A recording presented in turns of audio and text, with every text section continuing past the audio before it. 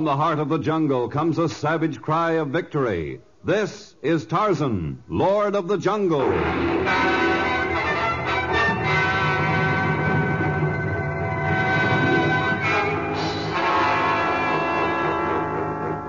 From the black core of dark Africa, land of enchantment, mystery, and violence, comes one of the most colorful figures of all time, transcribed from the immortal pen of Edgar Rice Burroughs. Tarzan, the bronzed white son of the jungle. And now, in the very words of Mr. Burroughs, the story of First Prize, Death.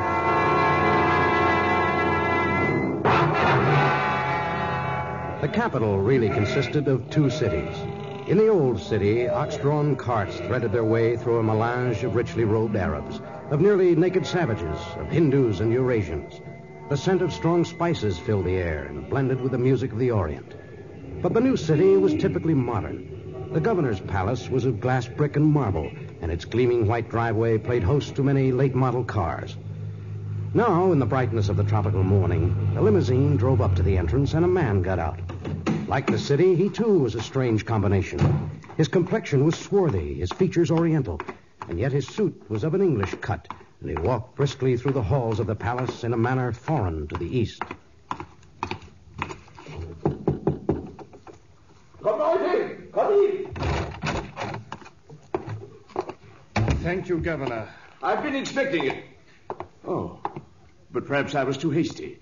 I was expecting a gentleman who phoned me from Cairo. I am he. You're Reginald Whiting? That is correct.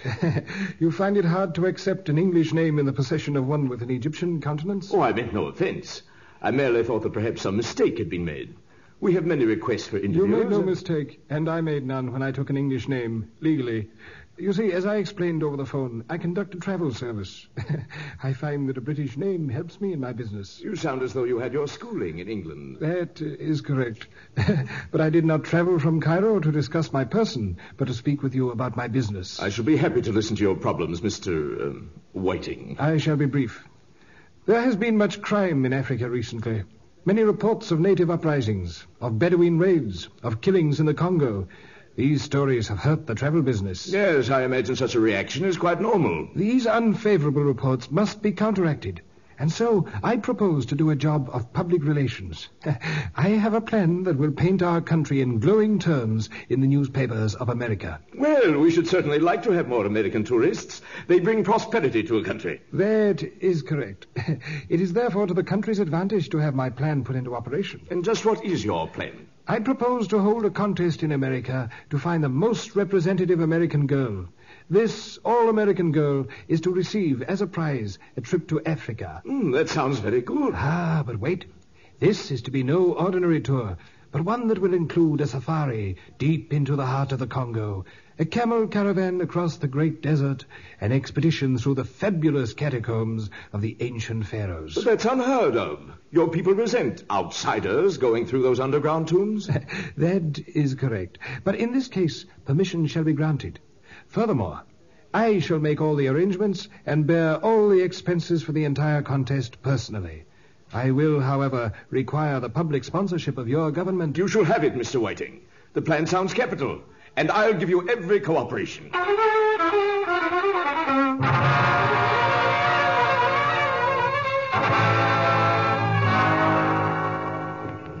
Believe me, Tarzan, it was like manna from heaven. This gentleman is bearing the entire cost of the contest and the prize himself? Precisely. And just when I thought we'd have to pay for some sort of public relations job. Things have been a bit rough lately, you know. Yes, Africa needs a campaign of goodwill, but why did you send for me? What connection can I have with this contest? A very important connection, Tarzan. Mr. Whiting plans, among other things, a safari into the Congo for this girl. Now, if the girl sees all there is to see and then returns home safely, it would be a big thing for us. A great boost for the country. I see. But if anything happens to her, it will spread across the front pages of every paper in the civilized world. It will do us irreparable harm. Oh, yes, I can understand that. So, during her trip through the jungle, I want you to act as her guide and her protector. I'm not asking this as a personal favor, mind you, but one that I'd like you to do for Africa. Well, Tarzan? Well, the whole scheme sounds very strange. I have no desire to act as a guide, and I hesitate to be responsible for anyone's life in the heart of the Congo, but you've placed the matter as a responsibility to Africa, and so I must say yes. Yes, I'll do everything within my power to protect the girl.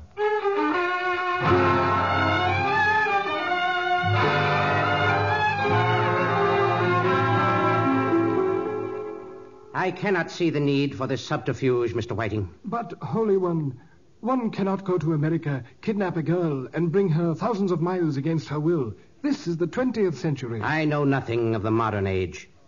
I live in the world of my ancestors, and so I am forced to accept your plan. But you must not fail. The girl must be delivered here in accordance with the Holy Word. I shall not fail, Holy One. Your arrangements are now completed? That is correct. A message arrived this morning assuring me we now have not only the sponsorship of the governor of the province, but also that of the Lord of the Jungle. You have done well, servant. And when will the girl arrive? I leave for America today, and before many moons have passed, I will return with her. There is but one question in my mind. How will you manage to have the right girl win the contest?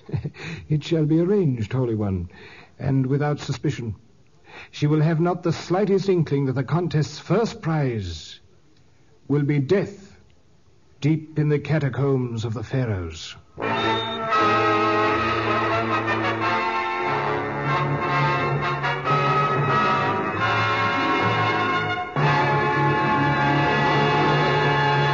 We'll return to our exciting story in just a moment.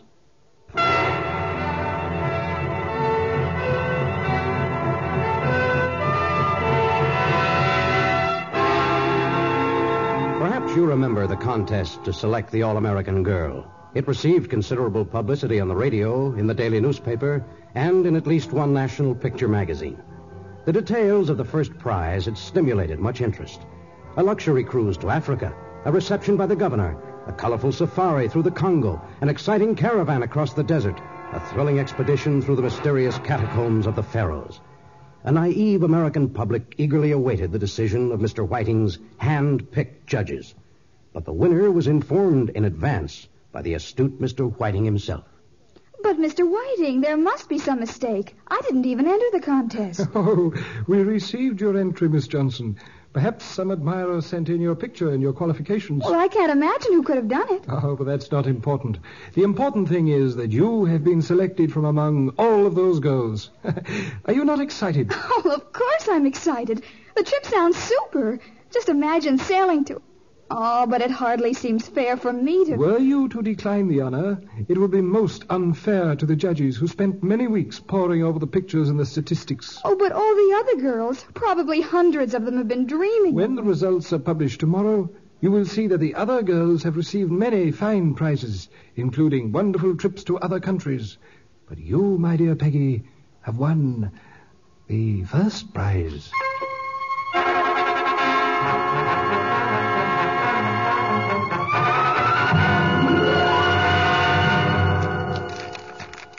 I can't understand your skepticism, Tarzan. Why, look at this publicity. It's worth a fortune. Yes, I suppose it is. By Jove, look at this picture here. The one where she's sitting on the rail of the ship. A deucedly attractive young lady, I'd say. Yes, she's very pretty. I say, your enthusiasm practically bowls me over. What's eating you, old man? Well, frankly, I don't know. But we of the jungle rely on instinct, and then there's something about Whiting that just doesn't add up. Perhaps your instinct doesn't work so well in the city. I've checked into Whiting's firm, and it has the finest reputation in all of Africa. He's perfectly all right, I tell you. And very generous, too. Why, all the things that girl will receive at the reception tonight are fantastic. Yes, too fantastic, perhaps. Oh, come off it, old man. The ship docks at noon. Her interview with the press is set for 3 o'clock. My wife and I entertain her at a private dinner at 7, and at 9 there's the big reception. Now, come. We can't afford to have glum faces mar the festivities. I promise to set my face in a permanent grin, but I can't promise to erase the doubts concerning Whiting that exist in my mind.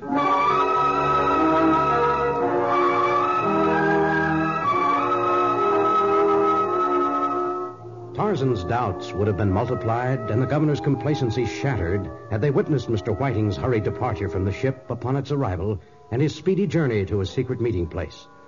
The stone building, lost in the maze of the old city, was far from Egypt, but the meeting was important, and many of the high priests of the cult had come to hear the report of Mr. Whiting.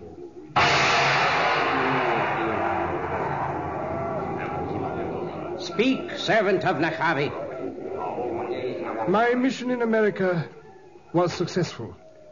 I located the daughter of Emil Johnson, a blasphemous Christian who once defiled the tomb of our Pharaoh by digging in it with pickaxes and shovels. The acolytes you once sent to his country to bring him back for punishment failed. And later, death robbed us of our victim. But I have not failed. The firstborn child of Emil Johnson lives, and I have brought her to Africa in accordance with the Holy Word. You are to be congratulated upon your resourcefulness, Mr. Whiting. But now the chosen ones of Nekhabi desire to know when she will be delivered to the catacombs that constitute the final resting place of our Pharaoh, and which must be her final resting place in accordance with the Word. The time is not distant, Holy One. To avert suspicion, we must first permit her to enjoy the excursion she was promised. But when summer has passed and the air grows chill in the underground tombs, she shall be brought for sacrifice. It is well. But remember this, servant of Nekhabi. If anything happens to this girl, if anything prevents her arrival at the catacombs, you shall pay dearly. Dishonor and death will be yours, and the disgrace and the vengeance shall extend to your family, to your wife, to your daughter, aye, even to the third generation. Oh, if I fail, you will take the life of my beloved grandson. Such is the law of Nekhabi. I shall not fail. I shall accompany the girl wherever she goes. She shall be delivered at the appointed hour to her destiny.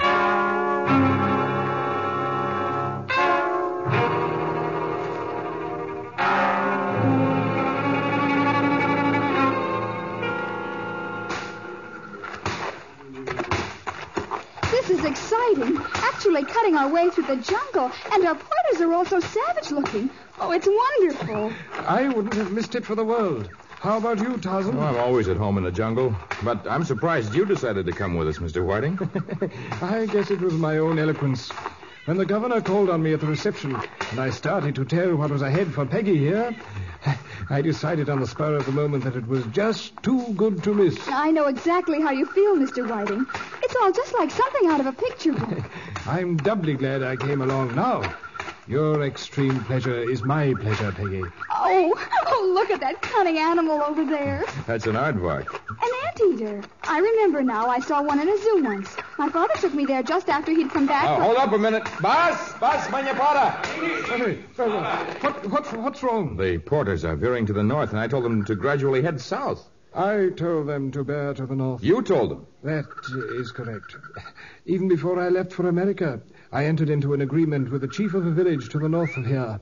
He plans to hold dances and native feastings to entertain our fair visitor. Oh, doesn't it sound simply super? I saw a This picture village once. to the north of here, it's the village of the Kumaniko tribe, isn't it? That is correct. I understand they have some very colorful ceremonies. Very colorful and blood-curdling. Are they cannibals? They're an ugly race, and one whose chief has violated every law of the jungle. Our paths have crossed in the past, and I've found them a people without honor. Oh, I'm afraid you're taking this all a bit too seriously, Tarzan. Honestly, if I believed any danger existed, I wouldn't take Peggy to their village. There's always the threat of danger among the Kumanikos. Well, I won't make an issue of it.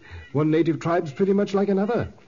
Have you made arrangements with some other tribe? No, I've made no special arrangements, but I'm sure Peggy will be content to see one of the tribes just as it is, without any prearranged show being put on for her. Oh, no, I'd much rather go where they're putting on special dances and feastings. It sounds simply scrumptious to me. Oh, then it's decided. And I think we've wasted enough time. Let's get going, Manyapara!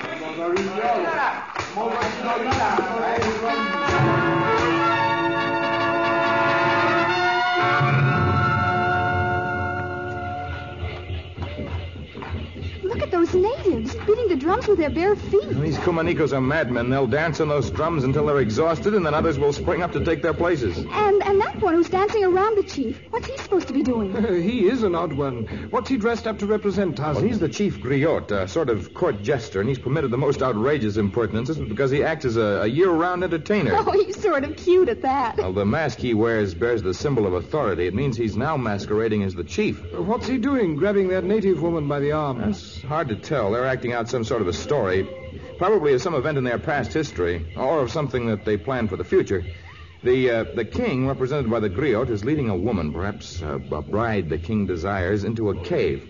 You see, now he's pretending to seal the cave with a rock. And he's pretending to strike the woman over the head to show his mastery of her. They never saw anything like this back home. What are the other two dancers doing? The ones who are painted white? I don't know who they're supposed to represent, but they're obviously enemies of the king. You see, the griot is pretending to fight them. It hardly looks like pretending. Oh, look, the enemies have fallen. When the griot makes up a story, he sees to it that the king is always victorious. It's sort of a life insurance for him.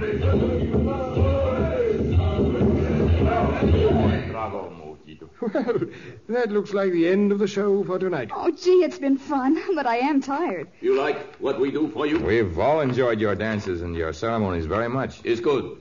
You sleep now. We take you hyenas. Men go with warriors. Keop, come with me. Where are you taking the girl? Hema for men, that end village. Hema women, other end.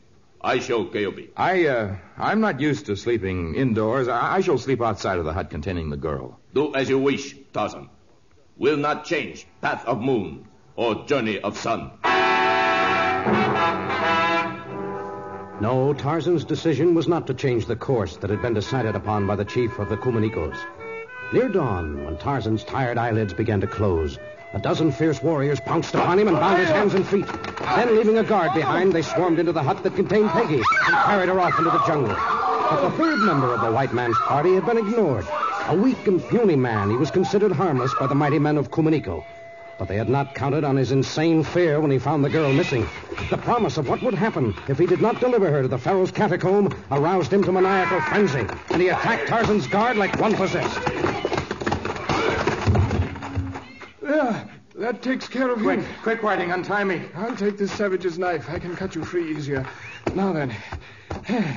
There, that gets your hands. Give me the knife. I'll free my own feet. We must save the girl, Tarzan.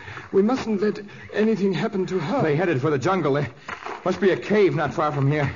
Come on, Whiting. You think they've taken her to a cave? Yes. I figured out the little play that Griot staged. He represented the king. The woman represented Peggy, and we were the two natives who were painted white. The chief intends taking Peggy as his bride. Unless she resists too fiercely, then he may decide to kill her before he faces us. No, Tarzan, that mustn't happen. Whiting, I've misjudged you. Your fear for the girl's safety is genuine, all right. If we can save her and manage to escape with our own skins, I promise to trust you after this.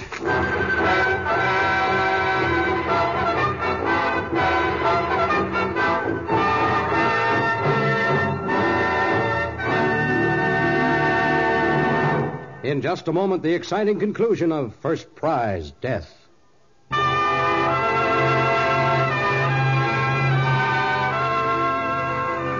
Now Tarzan's incredible knowledge of the jungle came to good stead as he unerringly ferreted out the cave to which Peggy Johnson had been spirited. Aided by the fear-stimulated Whiting, who fought like a dozen men, Tarzan waded into the warriors of Kumaniko. The savages fought with aboriginal fury, but the combination of Whiting and the mighty Tarzan was too much for them. Before reinforcements could be summoned from the village, Tarzan had stormed his way into the cave, secured the girl, and slung her over his shoulder. Dragging Whiting by one arm, he made for the upper level, and within a short time they had reached safe territory. Well, Mr. Whiting, we made it. That we did, my boy. It's just the most thrilling thing that ever happened to me. And look at us now, way up in the trees. You're all right? He didn't hurt you? The chief of the Kuman whatchamacallit? Oh, I didn't exactly enjoy being in that cave with him. He smelled as though he hadn't taken a bath in a month. But he didn't hurt me any. All he did was wave a bag of bones at me and make all sorts of strange motions in the air. Of course, it was just another part of the show. Well, if it's all the same to the next tribe we visit, I'll have my entertainment in the open air. Well, you mean you don't want to turn back? Turn back? Don't be a goon. I never had such a dreamy time in my life.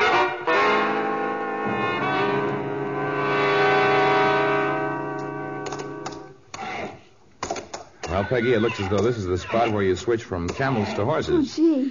I presume that man ahead with the horses is the one you made arrangements to meet, Mr. Whiting? That is correct. And I'd best see him about final details concerning Peggy and my journey to Cairo. See you before you leave us, Tarzan. Of course. Gosh, Tarzan, it's been the dreamiest summer of my whole life. I'll miss you. I'll miss you too, Peggy. But you're in good hands. Mr. Whiting knows more about Egypt than I'll ever know. I don't think he knows more than my dad did. He knew all about Egypt. He must have known more than that to have raised a daughter like you, Peggy. He was a wonderful guy. Not Cairo, you fool. El Kashar. Well, I hope Egypt lives up to his stories of it. And, Peggy, you're a little inclined to be reckless. Please be careful while you're in Egypt, won't you? Careful? What in the world could happen to me there?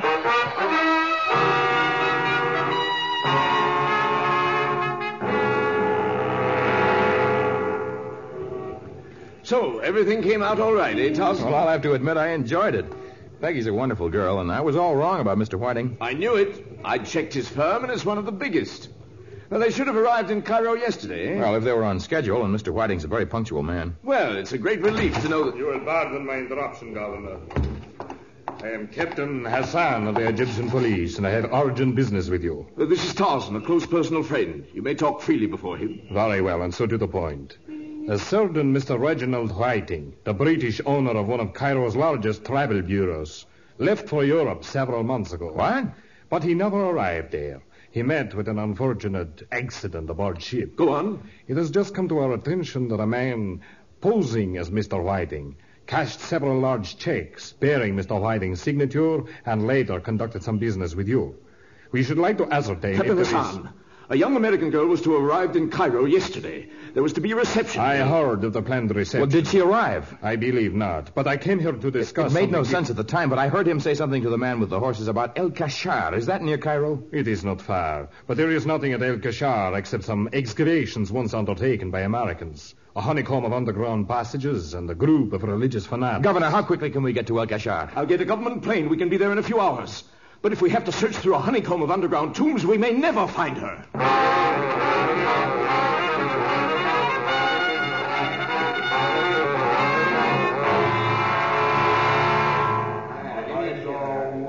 But it was I who brought her here, Holy One. You have done well, and you have been rewarded by seeing her bound and gagged. But now she lies on the sacrificial altar, and the ceremonies must soon begin. It's my right to witness the ceremonies. I risk my life. Silence! You are but an acolyte of the order of Nahabi. We, the chosen ones of the pharaohs, shall complete the task as it has been set down. You are but a servant, and you shall take your accustomed place as the guardian of the outer door. We shall not stand for further delay. The firstborn of he who defiled our temple must die at midnight.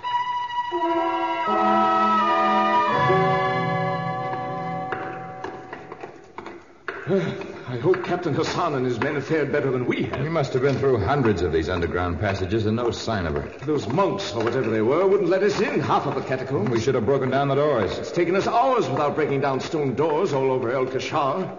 It's almost midnight as it is. Oh, that poor girl. And the whole publicity scheme ruined. When this story gets out, no one will... Well, here's the entrance to another underground vault. Another closed one. I'll use this rock to knock on the door. Maybe there are some more of those fanatics in this one. Who approaches the portal of Nahabi? We are friends who wish to pay homage. No one is permitted in at this hour. Come on, Tarzan. It's no use. They'll never let us in. They're probably holding one of those infernal ceremonies. Is there a ceremony going on in there? That is correct. That is correct. I know that expression and that voice. Help me pick up this rock to use as a battering ram. I hope we're not too late. Now Captain Hassan and his men, attracted by the noise, came to help. The door of stone was battered down. Fighting was still in the first wild melee. And then, led by Tarzan, the police swarmed into the ceremonial room. The knife of the executioner was already raised. But Tarzan leaped upon the man with all the power of his being. Peggy was safe. And now she was brought to the surface, and Tarzan and the governor faced her with great concern. Are you sure you're all right, Peggy? Oh, of course I'm all right, Tarzan. But gee whiz, you ought to tell your playmates not to play so rough. Gosh, they sure tie those ropes around my hands and legs tight enough. You poor thing. Almost killed on the very last day of your trip. Oh, so now you're going to start it. You know, the way they acted for a while, I almost thought they were on the level. And then I remembered something they do on the dude ranches back in America. What's that, Peggy? Well, they load all the dudes into an old-fashioned stagecoach, and then they put on a phony hold-up just to give them a jolt. Well, when I remembered that, I knew what those characters were up to, and I wasn't scared at all. Oh, no, of course not. Gee, Tarzan, this has sure been a dreamy wind-up for my all-expense tour of Africa. Oh, what a prize.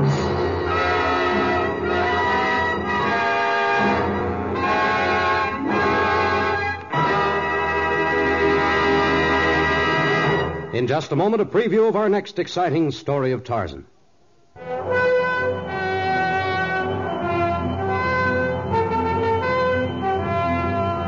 You cannot see it on your map, but off the coast of Angola, not far from Point Noir, there lies a tiny island, a lovely place of great palm trees, of brilliantly plumed birds, of tropical fruit and blue lagoons. And it is to this island that fate brings a man, his lovely wife, and the son they both adore. A strange setting indeed for violence, and a fear that grows into stark terror. Included in our cast were Jack Moyles, Gloria Grant, Dan O'Herlihy, and David Wolfe. Tarzan, a transcribed creation of the famous Edgar Rice Burroughs, is produced by Walter White, Jr., prepared for radio by Bud Lesser, with original music by Albert Glasser. This is a Commodore production. Listen to our next story, Paradise Island, another thrilling episode of The Lord of the Jungle.